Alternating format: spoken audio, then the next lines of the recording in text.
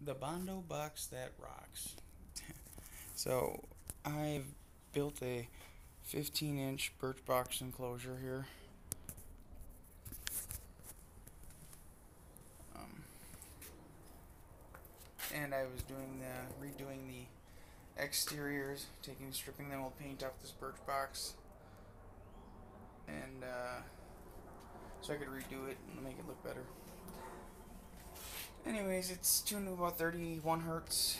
It's built for a Crescendo Contralto um, top mount, 4-inch side port. But what did I do this time, they ask? Today, actually not today, but a couple days ago, I decided to Bondo this motherfucker. I've never seen this done again. I'm always on these things, but nobody's done it. I haven't seen nobody do it. Yet my YouTube channel sucks.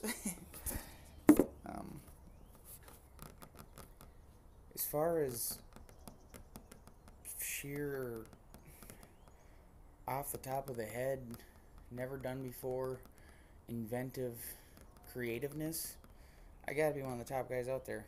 I mean, look at my W13 video. That patch repair job. EXO did that video like a year after I did mine. EXO. I swear he copied me. Bondo box.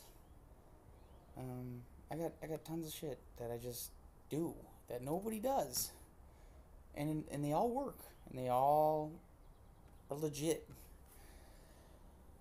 So hopefully Bondo box does a little bit better. I'm waiting for it to cure up a little bit. I got a little bit more to do. I gotta sand it down. I gotta do the exterior of the box. So it's gonna be a little bit until it's done. But be on the lookout for Bondo box banging down the street, 'cause you're gonna rip your ass up, boy. Woo!